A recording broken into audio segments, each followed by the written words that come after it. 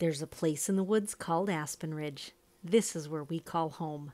We are the Popple people. Welcome to our channel. Thanks for stopping by.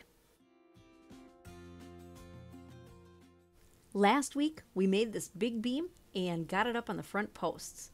So today, we're working on the rafters for the saw shack.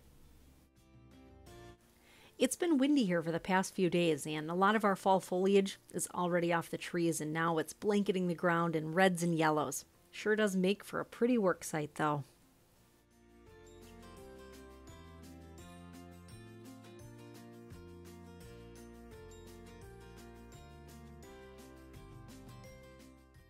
The supervisor's out sunning herself, and it is another gorgeous day to be out here working.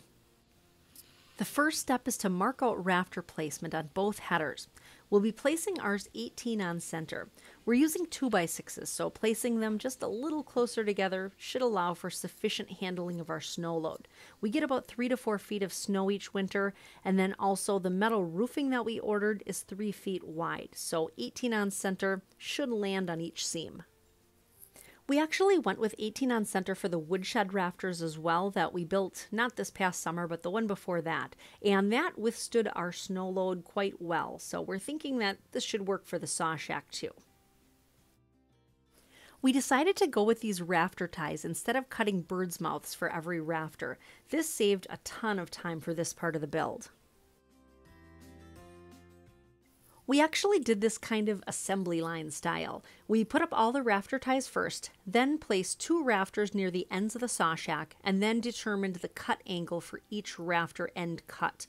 Once the saw was set at that angle, we were able to just make those cuts very quickly. I think we spent maybe 30 minutes getting all the rafters cut. This worked out really well, and it was very fast and efficient.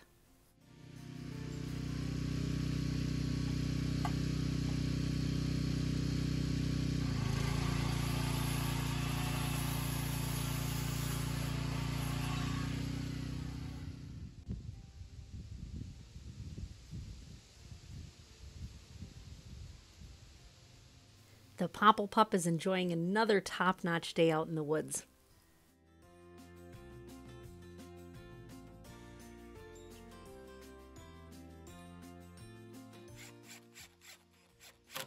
So we put a rafter up on each end first, and it was super quick and easy to just drop each one into the rafter ties. These cost about $1 a piece, totally worth it. The rafter ties were screwed into the headers, and then one screw was placed into the rafter just to tack that board in place. The rest of the attachments to the rafter itself were done with nails, so we ended up using a combination of both screwing and nailing to affix everything here.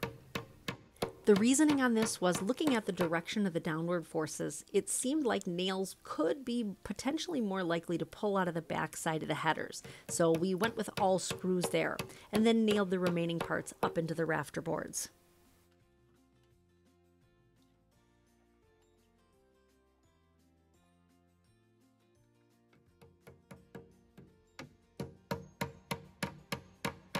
Well, that worked pretty slick. So we've got one down and a whole lot more to go.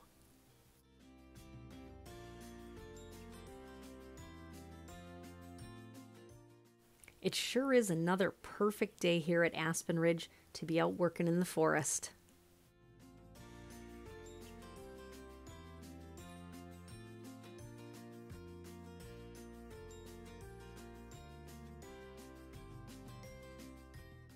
This part of the roof definitely went quicker because we had done all of the rafter tie installation first.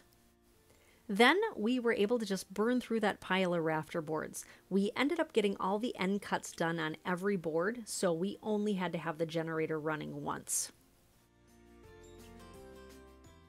We put up some end pieces first so that a string line could be run, and then each rafter was just lined up along that. This ended up saving a ton of time because they were all cut to the same length, so we didn't have to go through and do any extra measuring with the install. We just set the rafter up there and then backed it down to that string. Super efficient.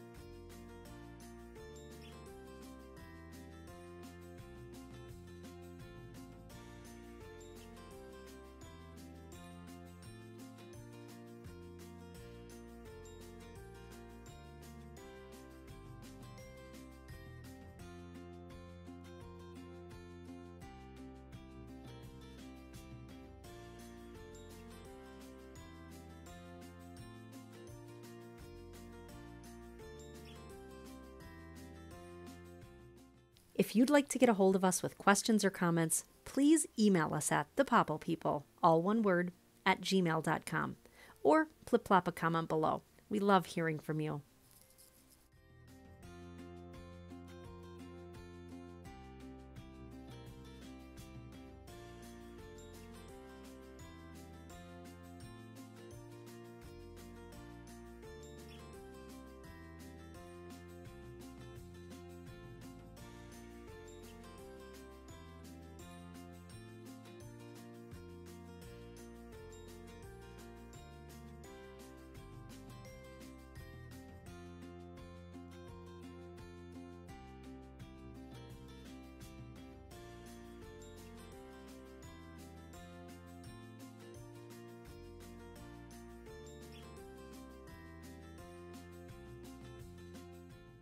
The pitch of this roof ended up being a 2.5-inch rise for every 12 inches of run.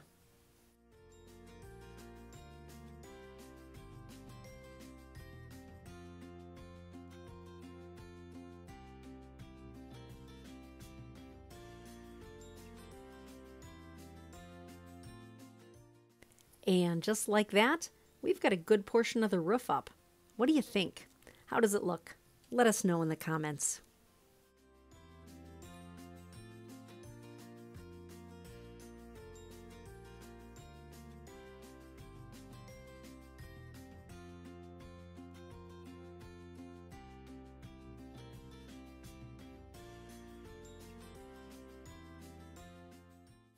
So we're going with metal roofing on the saw shack, and that has been ordered.